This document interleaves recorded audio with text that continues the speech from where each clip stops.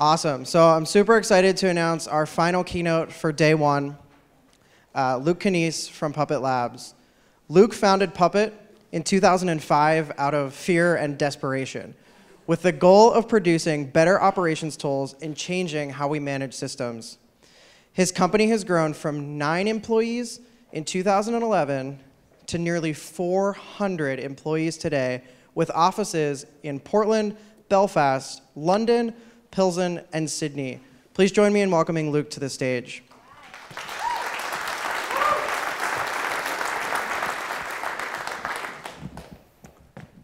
All right, so I'm here to talk. Thank you very much, Seth, and thanks to the Mitchell and the Hashi team for inviting me to talk. It's a little strange talking at this conference given the real and potential for overlap between the tools, but I think it'll be interesting. So I'm here to talk a bit about the future of management and how I think we'll get there, or at least a little bit. I'm not a huge fan of predictions because I really don't like being wrong. And so I'm going to mostly focus on the forces that I think are at play in our world and how those forces I think are going to help determine the future, even if they won't necessarily allow us to see exactly what it is. And ideally, if you can, if you believe anything I say, and it seems reasonable and rational, you can use these beliefs to make your own predictions, and then you're wrong instead of me.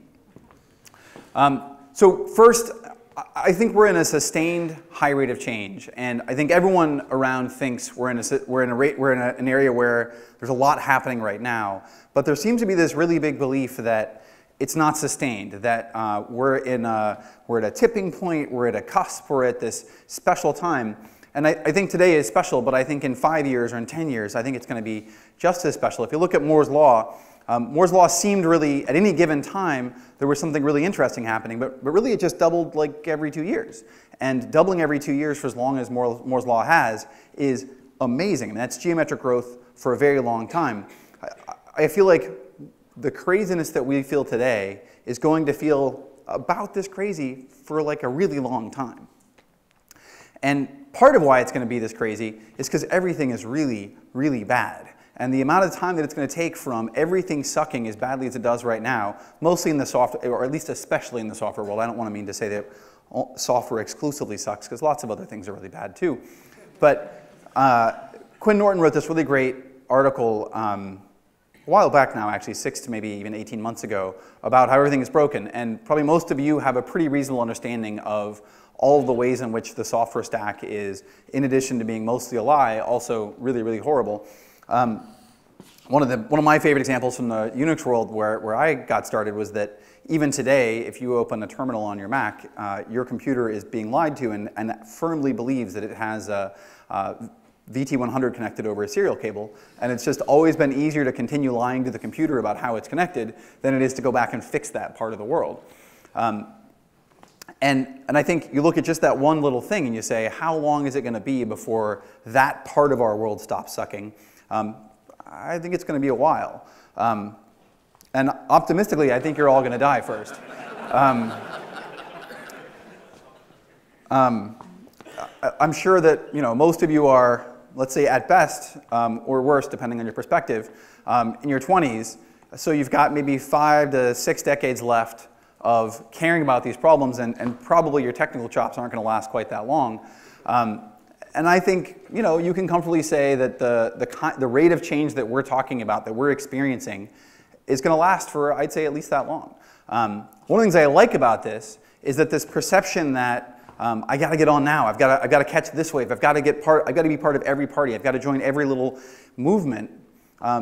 You can let go of that. You don't have to worry about missing out on something, because you can miss a wave, you can miss 10 waves. It's still going to be there making new waves for you.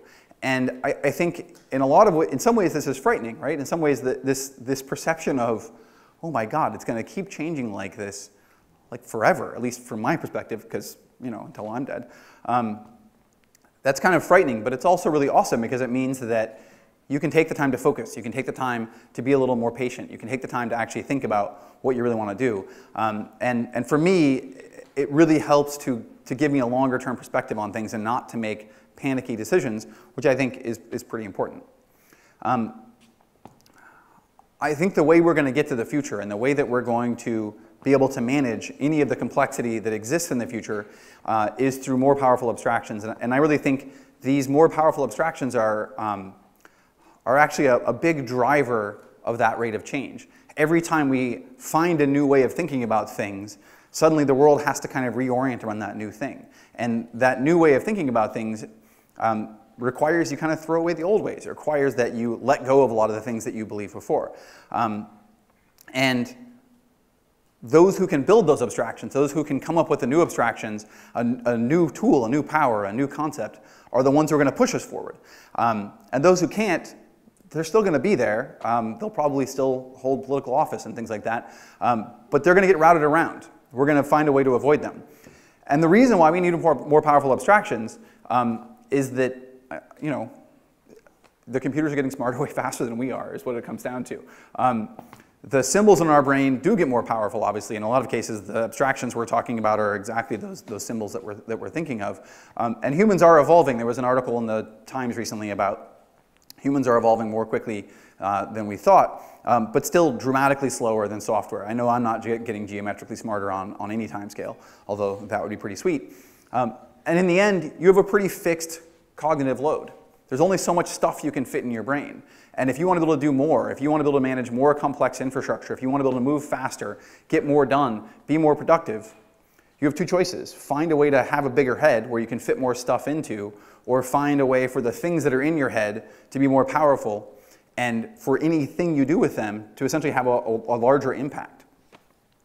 And software is evolving very, very quickly, right? It's getting more complex, it's getting more critical, it's got a much higher rate of change, and it's far beyond your ability to understand linearly. Imagine trying to manage a modern software project today, but require that every piece of the entire stack, from the movement of bits through the CPU registers, up through the work that the file system drivers are doing to actually manage where individual bits are stored on the hard drives, up to how data is actually moving around in memory and memory allocation. And I don't mean like, oh, I've got some memory, but I mean literally where on the banks of RAM are my individual bits of data stored.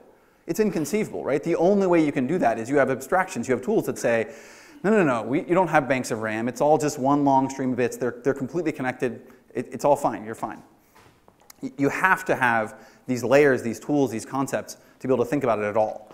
And so as you look at what we need to build to get to tomorrow, as you look at what has to change about the tools, about how we think about the world, we have to get there by adding more power, not more knobs. And there's a real tendency, especially in the world of software, to say, well, I need to do something I can't do today. Why don't I add more switches? Why don't I add a ribbon that allows me to set 972,000 things on my text editor? And I guess what I'm saying here is, don't do that. You have to let go of the detail. And in a lot of cases, the reason why we add those knobs and switches is because there's this part of the place we're at today that we care deeply about. And we care about it because we're good at it, we care about it because our career was built on it or whatever. But you have to let go of that detail, and you have to build new models and abstractions at this new layer.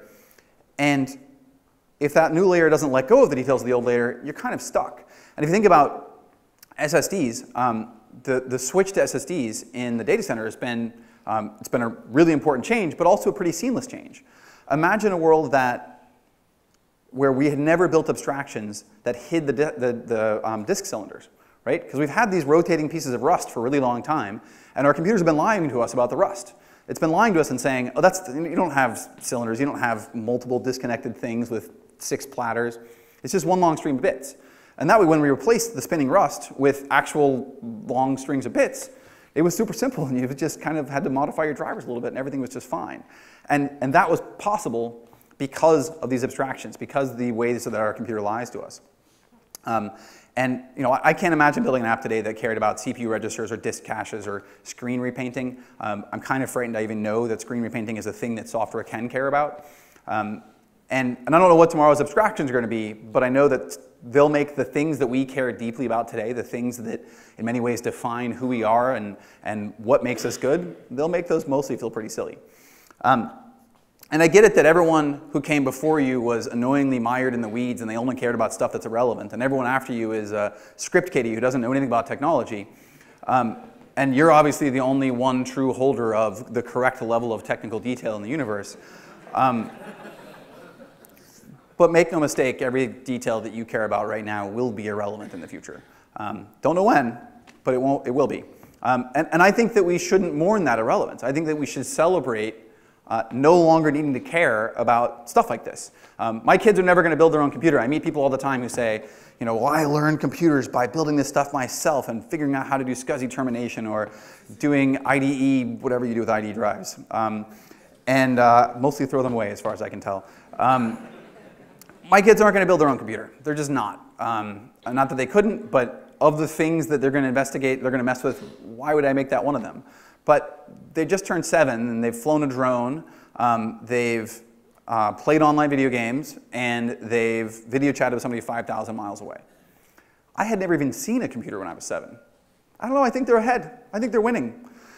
So I really think the irrelevance at one layer, allowing ourselves to stop caring about the details that are sucking us into the reality we have today, is what allows us, enables the opportunity of tomorrow.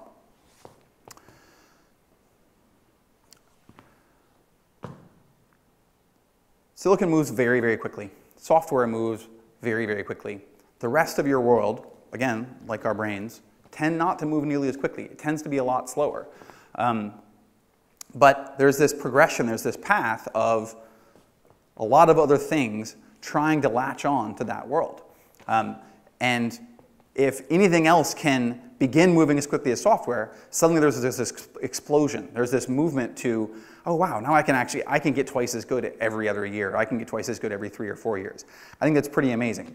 And every time it does happen, there is a bit of an explosion, and some of it is the Cambrian explosion of variety, and some of that is the explosion of the people who were in power before. And software is kind of eating the world, for better or worse. In a lot of cases, it's really good because it does improve at that rate of change. But in a lot of cases, it's also really bad because nearly everyone sucks at software. And the people who are really good at making your car, it turns out, are really, really bad at designing the software that runs your car. Although in some cases, they're quite good at individual pieces, the parts that lie to you. But there are times where I feel like there's either a corollary to Moore's law that applies to software, or software change is just really Moore's law has moved into the world of software from silicon, or something. It doesn't really matter. Moore's law was really always an industry target. It was a thing where the industry said, one of us is going to double the density every 18 months or 24 months, and I'm going to make sure it's me and not you because that will keep me in charge. It's not really a natural law. And I don't think in our world, in the world of software, we don't need that industry driver because the cost of building a fab is much, much higher than the cost of doing what we do. So if we decide we're not going to move as quickly, somebody will move around us. So the change is coming either way. And when you find that there's a place where you can't evolve anymore, a place where the change isn't interesting anymore, there's always another seam to investigate. In silicon, single core performance, I mean, it's not literally done. It's going to get faster, but it's not getting faster very quickly. But power usage on a given performance level is getting amazingly, it's getting really, really good. So the speeds are still, the Moore's law is still helping us, just not in the ways it used to help us. Drones are an example of a place where they're evolving about as fast as cell phones are right now. I got my first consumer level drone. I didn't know that consumer level drones were as ridiculously simple and as the ones are now. I've only crashed mine 4 times. And you look around and say, if those change in the next 7 years as cell phones have in the last 7 years, what does the world look like, right? What does that world look like? But what if it's not 7 years? What if it's 70 years? What about 3D printers or laser etchers? There's so many things now that are moving dramatically faster than we ever thought they would. And they've reached this world where the people who build silicon and the people who build software are all moving together to make all this stuff happen. Yeah, I think it's pretty interesting. We're not going to get to this future by making our software dumber. I work with more than 100 engineers and product managers and designers. And there's always this tendency to believe that the next generation, believe that the people who aren't the early adopters are going to be less technical or less competent or just somehow kind of less hardcore. And the earliest round of feedback from any research for new products is always, well, we need to have less functionality, or we need to cut all this detail out, or we need to take all these things away. And I think that that's a mistake. I think that that's what we always found pretty quickly is, well, no, you just have the wrong detail. What you need to do is you always need to enable power tools. You always need to have the opportunity to have power tools at any layer. And so don't confuse the fact that the details that you care about aren't details that your customers care about with not building in support for details. And I think one of the most important things in building any technology, especially in technology for people like us, right, is to reward expertise. If I get better, I want to have my tools reward me, right? If I'm way better, I want to be faster. If I've spent 5 years on this and you only spent 6 weeks on this, I damn well better be better at it than you are. And a lot of tools, they don't really think about it like that. They don't reward that expertise. And I think it's incredibly critical for any of the winning evolutionary paths to really reward expertise. As an aside, who in the room is a manager? Yeah, you can admit it, it's fine. Of any of you, does a single one of you have a single power tool that was developed explicitly for managers and not for other people? So these are probably the most expensive, in general, theoretically based on how they're paid, the most valuable people in the organization. They have no power tools. By they, I mean we, because I'm one of those poor suckers too. And I think it's insane. I think it's insane that we live in software all day, we use tools all day, but they're pretty much entirely generic tools. And in most cases, they didn't go the dumb it down route. We're not using notes to write our documents. We're using Microsoft Word instead, which has literally every feature that's ever been heard of around word processors, or we're using Google Docs, which has nearly all of them, just slower.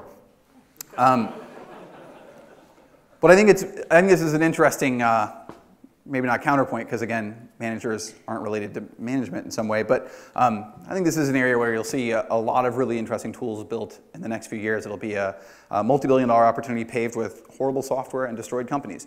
So fundamentally what I'm trying to say is success in this world isn't necessarily about technical chops. Your ability, that's not fundamental what I'm trying to say, one of the things I'm trying to say, your ability to succeed clearly requires that you be pretty decent at technology. But being pretty decent at technology, because again, there's a sustained high rate of change. The skills you have today are going to be irrelevant at some point in the not too distant future. So focusing your strengths on the individual technology skills aren't going to get you that long-term relevance. So you have to ask yourself, how do I move beyond just the technology skills? And that's true whether you're a person or a company. You need to become an expert, but don't confuse the need for expertise with today, with its importance tomorrow.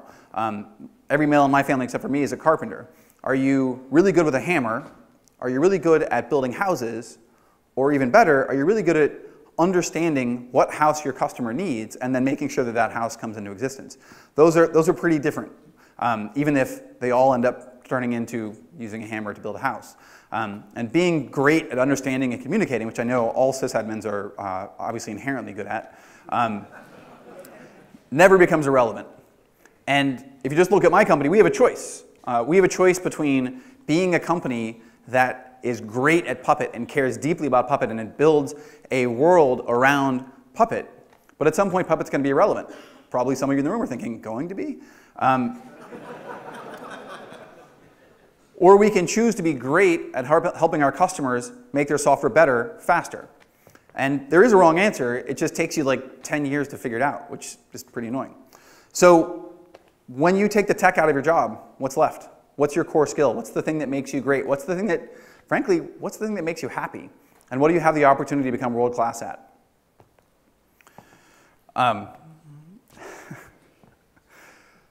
So I know you think that you already believe this, but I believe that you hold opinions that are essentially based on the belief that mainframes aren't dead. And I bet that secretly, you may not know this, but some of you at least are hoping they come back in a big way because life would sure be simpler. Mainframes, because there's just the one of them, they kind of stop the Cambrian explosion. The crazy amount of variety, the crazy amount of evolution that we experience today is why we have this Cambrian explosion. This variety is inherently how we get the fast rate of change. If you move to a world where it's like, well, there's not, you don't have mainframes, you just have like the one, suddenly you don't have variety. Suddenly your ability to support that explosion is pretty limited. and they can't really evolve as quickly. And thriving ecosystems need a huge amount of variety. So any world that presumes a lack of variety, in my bad world of metaphors, is a world of mainframes, and we all agreed that mainframes are dead. But homogeneity, I get asked all the time, so Luke, what are you going to do when everybody does X? And I think all these questions presume a lack of variety. And again, presume a world that looks a lot like the old mainframes. Well, there's not just one, there's 6, let's be honest. That's, anything that assumes there's going to be one kind of workload or one kind of environment, there's not enough variety in that world. I literally cannot believe that that can exist, partially because that would crush my little heart, but also because I just believe that the rate of change that we're experiencing is so important to our market that if anything gets a sufficiently wide adoption that it begins to reduce that need to evolve quickly, it'll get routed around. Somebody else will find a way to introduce more variety. I know obviously Borg isn't literally a mainframe, but again, it's a lot more like this one platform that everyone has to fit into, that everyone has to work with. It's a lot more like the world of mainframes than I think people realize. And it's one thing if we say, oh, well, there are thousands of little Borgs, and they're all slightly different, and they all evolve at different rates, and sometimes people install it and never change it, and sometimes they install it and they update it every week.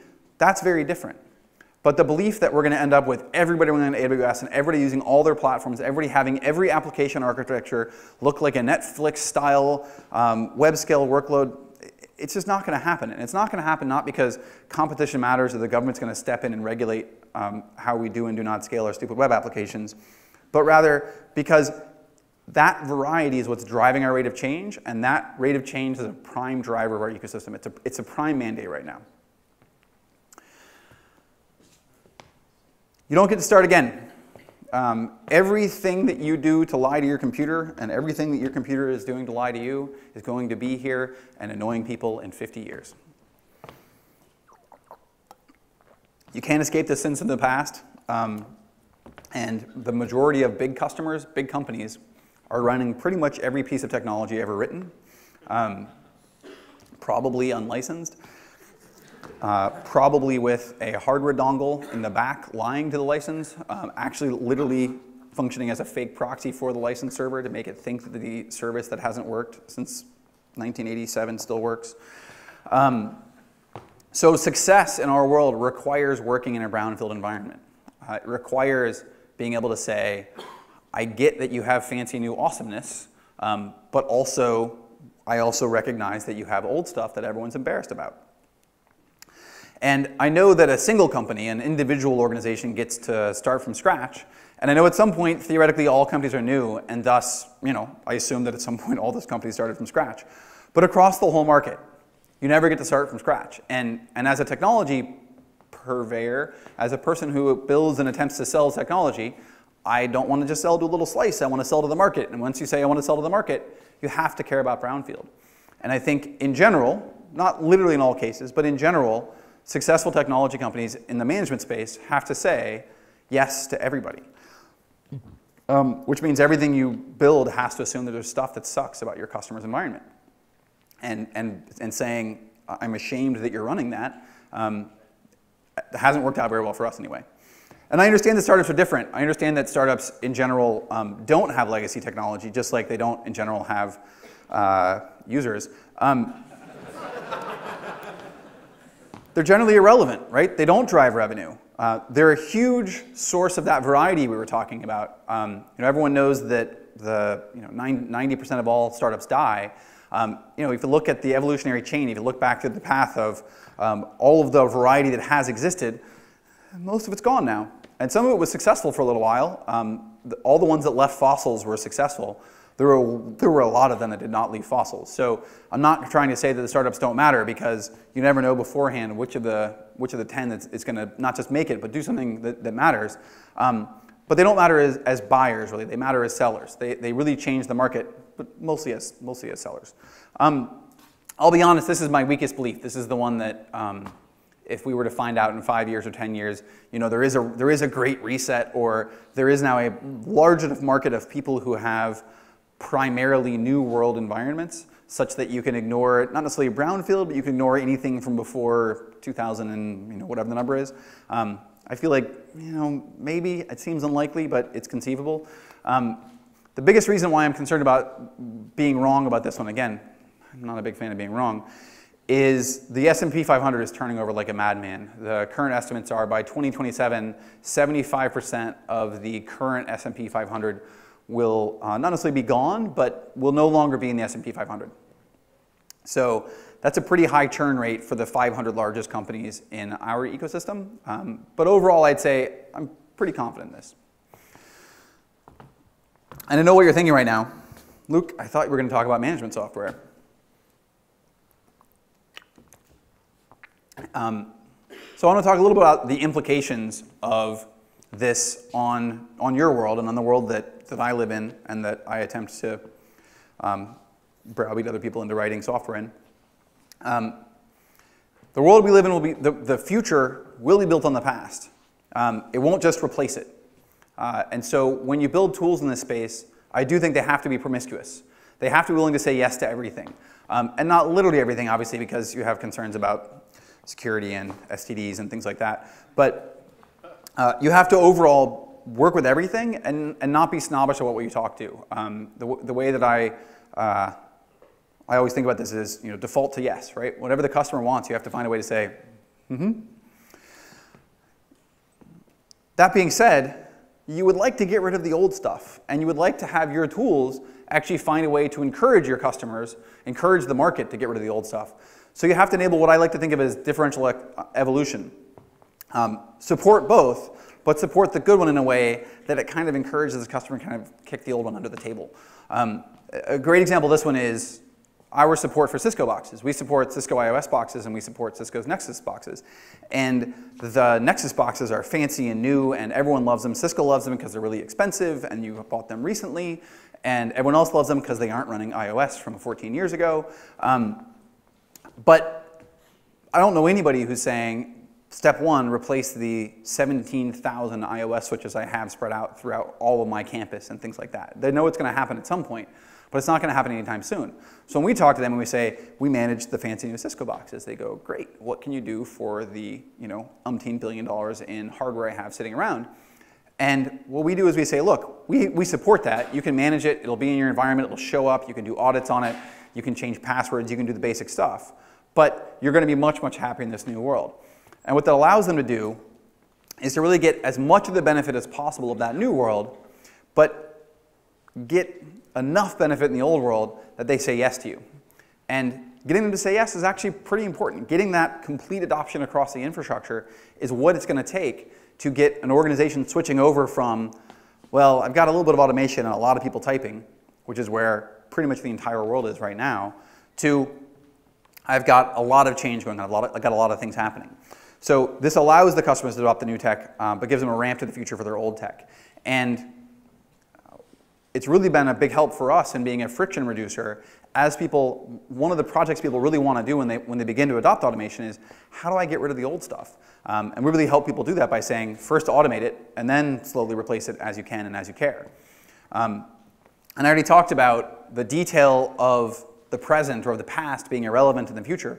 I think a big part of what we have to do is embrace that detail going away. You have to enable the irrelevance. You have to find a way to say, yeah, I know that you've defined your life based on your ability to install packages, but you've got to let it go.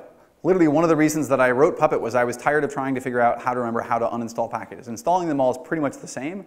Uninstalling them apparently is much less relevant, and so everyone has a completely different flag. And it drove me crazy, and I said, I'm going to build an automation tool that never again asks me how to remove an RPM. And so no, I'm not scared of things that matter to me today, things that I care deep about right now that matter to my customers. I'm not scared of them going away.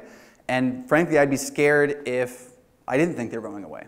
The idea that what our customers are relying on today still being what they rely on in critical ways in 10 or 15 years, it's pretty frightening. Imagine how little the world will have to have changed for that to be possible. And then obviously we have to enable expertise. We have to enable a way to build great tools that on the one hand, nearly everyone can use. Our goal, my goal as a company, well, my goal as a leader of a, anyway, What we want to do is we want to help the majority of the world get closer to the leading edge. I don't have any interest in building tools for the 0.1%. For the people who don't need any help, for the people who functionally all have PhDs from MIT, I don't have any interest in that world. They can do it themselves. They don't need my help. And fundamentally, them doing things doesn't drive the industry nearly as much as getting the majority of the market to do things. And also, they don't buy software and things like that. So we want to enable expertise. But again, it's important to not dumb things down. So you got to build a long, flat learning curve. And in the short term, it's got to be easy to use. In the long term, it's got to reward expertise. It's got to really still feel like a powerful tool. And last and most importantly, the closer we can get to management, the closer management can get to what the business cares about, what the business does, the more valuable we'll become. Our abstractions will do a better and better job of approximating what matters to our customers. And I try to come up with things like resolution and fractal and asymptotes and all that kind of stuff. And there are a bunch of great mathematical words that talk about this process of approximation.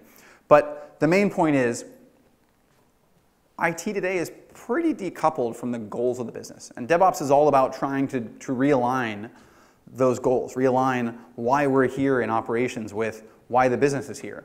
But I think, again, going back to the abstractions that we have to build, those abstractions need to get closer and closer and closer to what the business really cares about, what the customer really cares about. And ideally, management tools will be driving that part of that conversation, will not just be relevant and useful, but will actually be an important part of enabling that future world. And the business really, really cares about what the customer can see, and therefore the business cares about how quickly they can improve what the customer can see. Right? Our ability to deploy new software is only relevant if deploying new software helps provide a better experience for the customer. Right? You're deploying the same crappy software lots and lots of times. Isn't that helpful to people who use your tools? Your ability to lash that frequency of deployment into constant improvement, into frequent improvement, into that high rate of evolution, that's extremely powerful. And just for a couple of closing thoughts, and it looks like I'm going to finish a little bit early. You're welcome. What really stands out to me about the future of management is how much we still have to do. I want to say how bad it is, but really I think the future is very bright. I just don't know when it arrives. Gartner says the market still uses, 15% of the market uses any kind of automation today. We're in the third generation of automation tooling, and no one uses any of it yet, right? And I think it's really interesting. I think there's a lot of exciting stuff going on in our world, but the largest conference in our space is what, 1,500 people, maybe? Go to VMworld, it's 15 times that size for freaking virtualization software, right? And I get like virtualization's awesome or whatever, but like it's not that sexy. But it is like 97% of the world uses it. So the distance, and then you compare us to Dreamforce, right? Everyone loves Salesforce, right? Everyone loves Salesforce. 150,000 people at their conference. What needs to happen between now and then to get 150,000 people at anybody's conference in our space? So we have a really long way to go before we reach that kind of relevance. And I think the future that we see, the future of the kind of complexity that we know is coming, it absolutely requires widespread automation. It absolutely requires a commitment to dramatically better tooling, dramatically better automation software. And so I'm betting heavily on a long, interesting future in the world of management because I think there's so much opportunity there, and I'm pretty excited. Thank you very much.